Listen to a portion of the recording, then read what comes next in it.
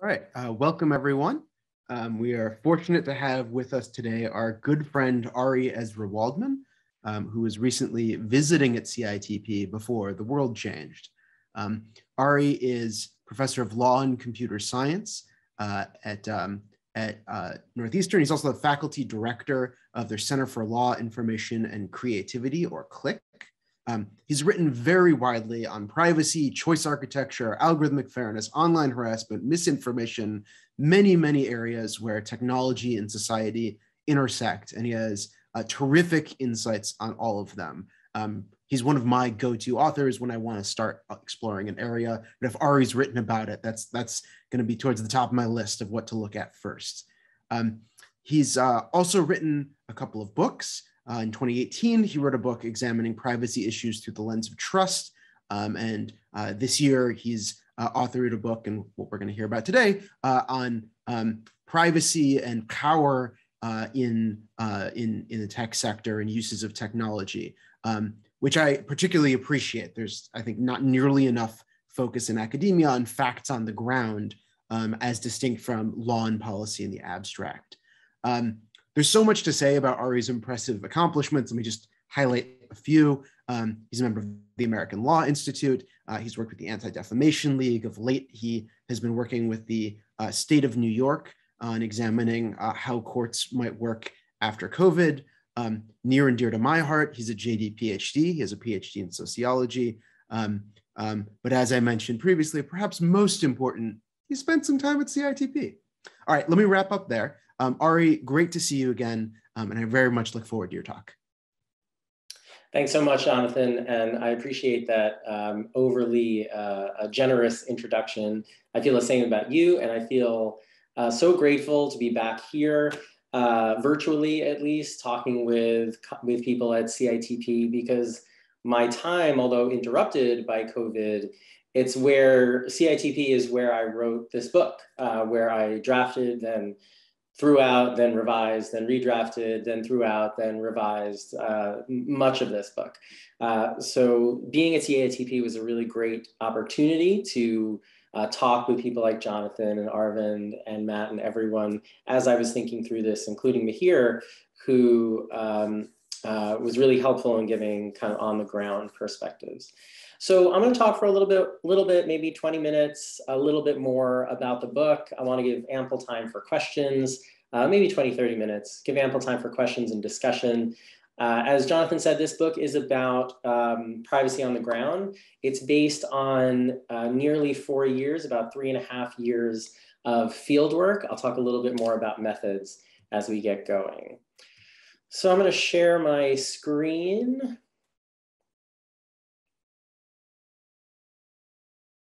You can see me there in the corner, right? Everything that looked good.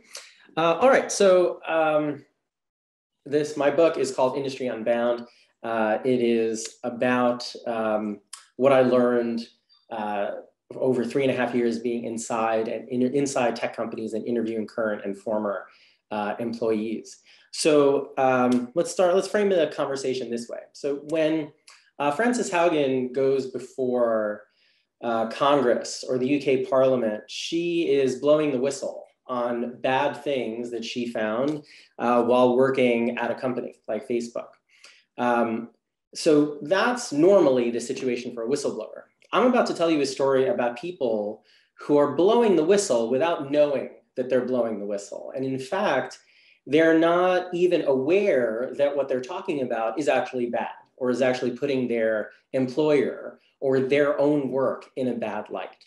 Now that's a really interesting, really strange, almost cognitively dissonant space to be in, where what I found is that among some privacy professionals and engineers and others inside big tech companies and medium-sized tech companies, there's this false consciousness about how they do their work and about what they're doing with respect to privacy.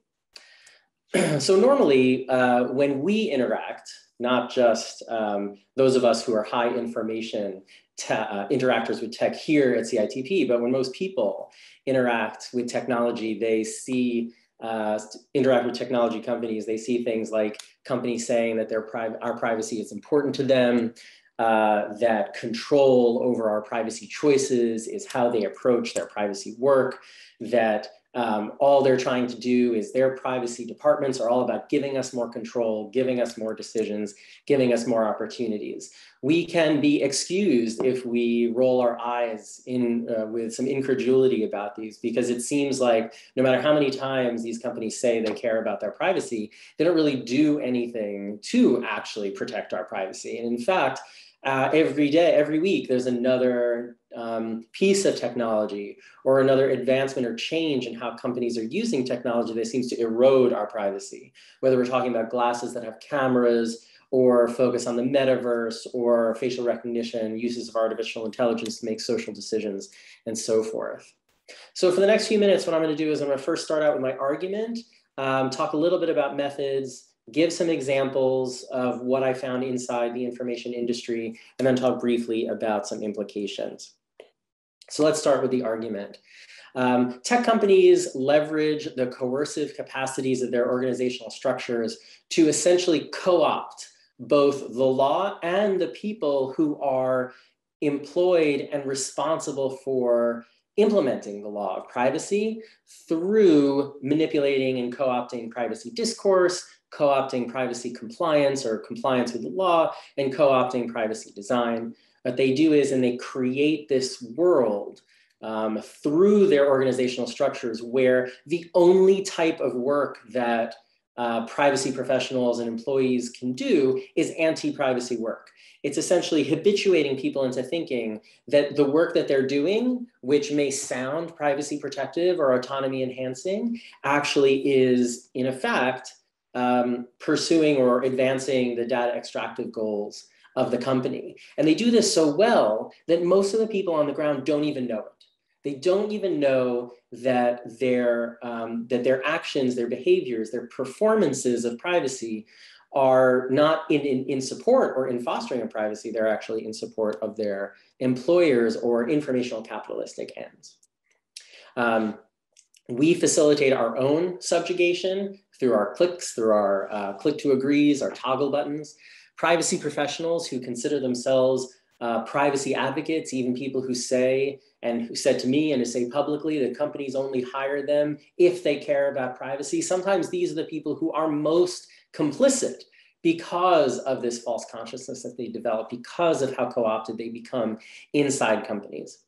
And this makes the law that we pass not just insufficient on its face, but also as applied.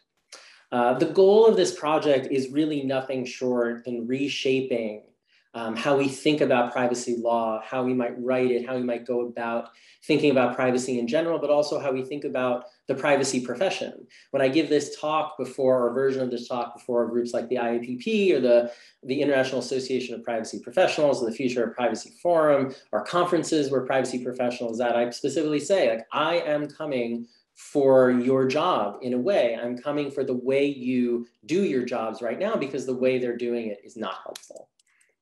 So briefly about methods. This is an ethnographic project that is based on embedded observations of 3 technology companies that I observed over a period of about a year, as well as while embedded inside these companies, I sat in on design meetings, I sat in on privacy meetings, interviewed people, spoke with people, followed them to their desk, just watched what they were doing, full on embedding in a company, as well as interviews with current and former employees of big tech companies. I was not allowed, or did not gain access to companies like Facebook, Google, and so forth. They had extraordinarily unethical demands for their participation in this project. There are some researchers who follow those demands, like giving Facebook employees and Facebook management and communications departments final say on the quotes that they put in their publications. So because I wasn't willing to do that and compromise my ethics, I had to go about it in a different way. It's one of the reasons why the research took about 3.5 years. Now, of course, what that means is the findings here are not about every single technology company or every single privacy professional. They're really about the tools or the behaviors of these companies, and to see if there are any commonalities, any trends, or any effects that these tools or these hierarchies or organizational structures have on privacy. It's really about highlighting a narrative that exists in contrary to what the conventional wisdom has been before I started writing about this. So as I said, there are three large areas, three broad areas where companies use their organizational structures in order to habituate their employees or co-opt their employees into doing privacy work in a way that actually supports or advances their data extractive ends. And the first way is discourse. And that's about how companies get people, not just us, but their employees, to think about what privacy means. And when they say, when you go up to someone and say, I'm a privacy professional, what do they mean when they say privacy, or what do they mean by the work that they're doing for privacy? And there are lots of different ways that companies take people who are otherwise really interested and concerned about privacy and end up co-opting their work into data extractive ends. And I talk about quite a few of them in a long chapter in the book. Companies will set the privacy agenda for their privacy teams. Management will set the agenda. So for example, in one of the privacy departments that I observed in one of these technology companies where they were designing a photo sharing app while I was there, they had a medium-sized privacy department. They had about 5 professionals and lawyers doing work strictly on privacy. But when you look at their workflow, almost all of their work as designated by their boss, the chief privacy officer, as well as the CEO of the company, almost all of their workflow was about notice. It was about fixing privacy policies. It was about making privacy policies longer. They published a report about transparency. All of the work that they had been doing, in fact, over the last 2 years before I got there and while I was there, had been all about notice, right? So it should come as no surprise that when you talk to these people, when you talk to the people who do this work, that their vision of privacy is all about notice and transparency. And I'm sure many of us in this room are very keenly aware about how inadequate that is when all you're given are a gazillion choices about what to do, every toggle button on every app and every website that you go to. That's not actually empowering, that is subordinating. And a lot of scholars have written about these subordinating powers of choice. Another really interesting tool that companies use in order to co-opt their workers into advancing data extractive goals, even if they consider themselves privacy advocates, is through the zealous advocacy canon for lawyers. So I saw this quite a bit among junior lawyers in the general counsel's office at companies, where I would, for example, and here's one specific story. It was at one of these companies that I was visiting, actually wrote a brief in a case in federal court, which specifically said that information shared on their platform is not subject to any privacy protections whatsoever. Once you share it, it's gone, it's out there, you have no control over it. Right? Again, the vision of privacy based on privacy is control. So, and yet in my interviews with them, with the general counsel and other of their colleagues, they specifically said the opposite. They said that people do have privacy interests and a privacy rights in information that might be disclosed on their platform. So when I showed them the brief and I said, well, how can you justify that position with the argument that you made in this brief? They said, well, I have to do everything that my client requires me in order to achieve the best goal for my employer. Essentially saying that it's okay for me to lie, whether it's to me or to the court or to people and to the court or the court, as long as and not care about privacy, because all I have to do is achieve the best possible goal for my client. Essentially, these are not anti-privacy. This is not some, Mr. Burns style evil villain at the top of a company with tented fingers and trying to figure out every possible way to erode privacy. What they're doing is they're making these choices, they're making these decisions that end up focusing work in an anti-privacy direction, whether that's finding friendly academics and getting approval for their quotes and painting them in a positive light, or hiding behind the zealous advocacy canon, or making sure that all their privacy professionals do is focus on privacy in terms of transparency and choice. With privacy being understood in such a permissive or unhelpful way, the next thing that companies do is, after co-opting their employees in terms of how they think about privacy, they co-opt the law. They co-opt the law through their responsibility for compliance, right? So there are a lot of ways that companies do this. And again, where individuals, where workers become whistleblowers without even knowing it. So there is no doubt that over the last several years, the work that privacy teams inside companies have done has risen exponentially, whether that's because more people care about privacy or it's because of the GDPR. It's mostly because all of the GDPR and the CCPA have compliance requirements. So often I would get these comments similar to this: we are super busy. Of course, look at this work product that we're putting out every week, stacks of papers, and here, let me show you all these files. I had a meeting where essentially the privacy team all just sent me, here are all the things that we've created over this last week, over this last month, to show you how much impact we're having. But then I asked them, well, how has this really good work impacted the products that you create? And then I would ask them and I would show them, well, here's a product that you just came out, that your company just came out with. And in one example, it was an app that required a login with Facebook or Google, didn't have an option for logging in as a guest. And behind the user interface, the code was data-extractive. The code took all sorts of user data from just merely using the app. And I said, well, how have you had an impact on this if this is no different than what we've been seeing before? The company was also using AI to identify for facial recognition purposes. And they said, well, of course we're changing things. Look at all this work they're doing. Like, they couldn't even realize that the reports that they've been completing, the documents that they've been sharing, and the boxes that they've been checking are really just procedure for procedure's sake and not having any impact on the end product.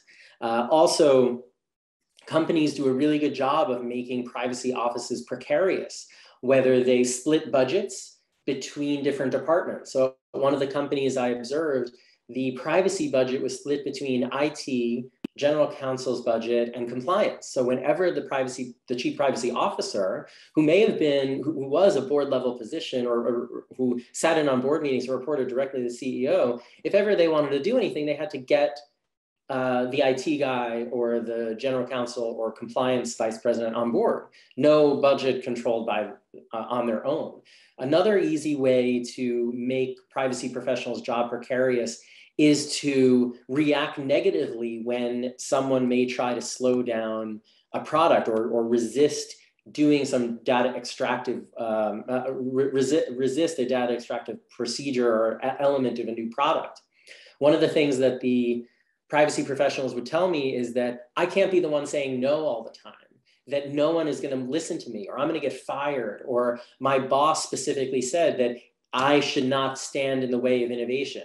And no one wants to stand in a way of innovation at these companies. And by making their jobs and their funding even more precarious, it's a lot harder for someone to go out on a limb and say, no, we shouldn't do this. Rarely did anyone have an opportunity to stop a product or to change a product design because they weren't given the opportunity. They purposely self-modified their own advice in order to maintain access to the chief executive or in order to be listened to, right? But how is that going to help if you never make a difference in the design of products? And there are lots of other examples. Another really good example of co-opting the law here is one of the companies where I was embedded.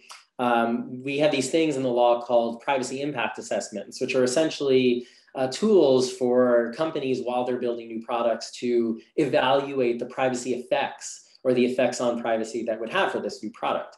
And one of the things that I saw was that this privacy impact assessment that the privacy team had developed had been boiled down to a simple chart with about 10 questions on the left column, and then 2 columns to the right, yes and no. And there was this piece of paper that was laminated sitting on the engineers' desks as they were doing their work. And on the laminated laminated paper, they had written in ink, just check here, and in the no column, essentially saying just check the box. Just check the box that whatever you're doing has no privacy impact or no negative privacy impact on consumers. And then when I asked the chief privacy officer and the general counsel about this, they said, well, we have to make it very simple for them because engineers don't understand anything about privacy.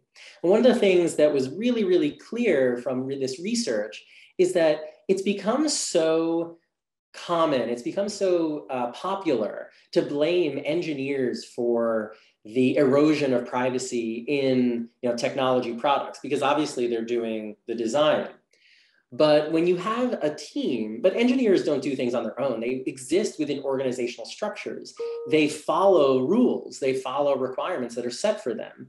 And when you have privacy professionals and general counsels that are saying that engineers are stupid and essentially saying, just check this box. Well, that's not the engineer's fault. That's not the engineer's fault that they're not educating the design team on how to address these issues, which leads us to the final area, the final broad area where the company uses its internal structures to prevent privacy from gaining a foothold in their companies and in their products, and that's in the design stage. And there are so many different strategies that companies that I saw use in order to keep privacy out of design.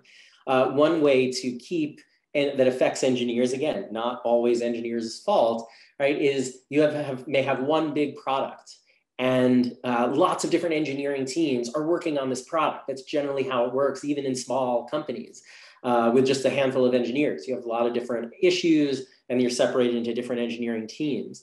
One of the things that these companies did in order to limit any one engineer's opportunity or capacity to influence the broader design, including privacy, is to keep each team ignorant of what other teams are doing. They would say, I even saw a situation where an engineer went to the product manager and said, well, I have some concerns about this, but this is outside the question or the problem that you asked me to address. What should we, I'd like to go fix this. And I would say, no, someone else is dealing with that. Don't bother yourself with what other teams are supposed to do. You focus on this. In a way, what I found is that for a lot of engineers that that's what they want, right? They just want to be able to focus on the problem that's in front of them. But how is a product going to integrate privacy into design when everyone is in the position of thinking that someone else is dealing with it, when in fact, someone else may not actually be dealing with it? Another way that the companies make it so that privacy can't gain a foothold in design is they insist that whatever privacy is has to be limited to what is codable. So when a privacy advocate, one of the meetings that I sat in on was a meeting between a company design team and its privacy professionals and civil society. And the civil society organization wanted to encourage the company, which had a social networking aspect to their platform, to integrate privacy enhancing tools and to protect against harassment and so forth. And then the response was, okay, how do I code for that? Like, how do I know what people are upset about? There were all these excuses that the engineering vice president and privacy professionals inside the company offer, saying, well, we can't do that. The only thing that we can do is make it codable. And of course, there are lots of other examples of this. And of course, one of the biggest ones is just privileging engagement. This is something that Frances Haugen talked about in her testimony before Congress, is that when your directive from the top, from your boss, is to enhance engagement, and that's the only thing, right? Everything else falls by the wayside. I was able to observe an engineer who was fiddling around with design, what some of us might call dark patterns, in order to achieve better engagement in particular direction on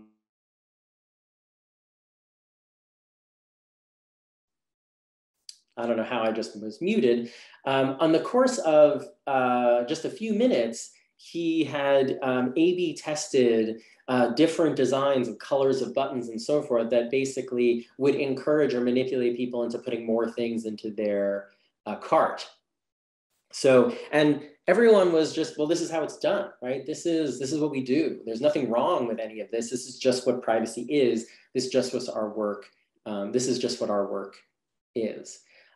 And the end result here is that when people are limited when people are limited by the governing structure, the organizational structure of a company into what they can do with respect to privacy, they become used to doing what they're doing. So one final example I'll give you is that at every company that I observed, and of course, that doesn't mean that this is true of every company out there, the relationship between the lawyers and the privacy lawyers and the engineers designing products on the ground was divided. They were kept apart from one another. A lawyer who may represent or may be there or be there focusing on this product or this team was not allowed under the organizational structure to affirmatively go and sit in on design meetings. That was the result of kind of turf battles. The only way a privacy question would get to the lawyer was if it went up the chain from the engineer themselves. And of course, that meant that an engineer would have to notice it and then go to their manager, who would take it to their manager, who would take it to, and all of those are probably former coders, who would take it to the product manager, who would then take it to the lawyer if it made it that way, right? That means that 99% of privacy issues, if they were ever spotted, were addressed ad hoc by engineers who may not have the training to do so. So another example of a structure that made it, again, not overtly or purposefully anti-privacy, but the result of it is the inability of privacy to gain a foothold in design. The end result is that everyone kind of got used to this. Well, this is what we do. This is what privacy law is. We don't not collect information about these people. We just fill out these forms when we do collect it. That's what the GDPR requires.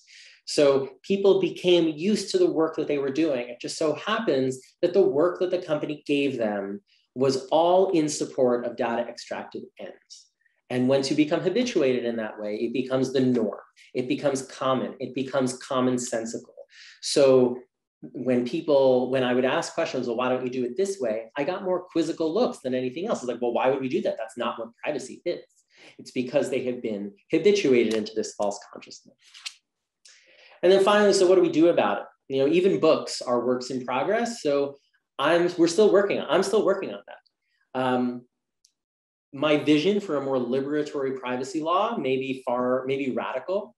But I think what we have to do is we can't stop short of regulating the business model, or even we need to think about nationalizing information industries in order to serve more liberatory or emancipatory ends, because these companies are never going to do so on their own. And the way we write laws, even a law that's more robust, or even a law about criminal penalties, or even a law that has, Dodd-Frank-like audit committees, all of these structures are going to be co-opted by these companies, and they've gotten really, really good at it. And as a result of getting really, really good at co-opting the systems that we create, it's hard for me to imagine what a emancipatory or liberatory privacy law might look like, other than radical structural change. But admittedly, that's something that I'm still working on. At a minimum, what it does require is it requires a wholesale reorienting of how we conceive of law. Law shouldn't be about fostering innovation in the information industry. It should be a counterweight to corporate power, whether that's strong labor protections for researchers inside tech companies, or robust transparency requirements so independent academics can hold companies accountable with access to their information, or if it's strong environmental protections, anti-competition regulations that limit the reach and power of these companies. All of these together, right? I'm not even sure that all of these together would work. right? Which is why we need to think outside this box. We need to think of something far more radical in order to essentially avoid a problem that under neoliberal governmentality is unavoidable, right? The co-optation of workers for the company's ends. So happy to talk more about methods or about anything else that I found in the book. Obviously, this is a necessarily abbreviated version of the evidence and stories. I have a ton more stories that are in the book and that some didn't make it in the book. And I'm eager, and as I said, all of these are still works in progress. So I'm eager for your questions about either what we talked about or what comes next. Thanks so much. Thank you, Ari. Terrific presentation on subversion and co-opting of discourse and regulation in this area. I would say it is broadly very consistent, regrettably consistent with my experience in the area. All right, we have run out of time. I recognize there are folks who still have burning questions, but I think the thing to do if you'd like to follow up is follow up with Ari, who's a very friendly fellow. And let's wrap up there. Thank you, Ari, for joining us in such a lively conversation. Lots to think about. Yeah, thank you so much, Jonathan. And yes, please don't hesitate to email. Always happy to chat. And it's so great to see all of you. Thank you so much.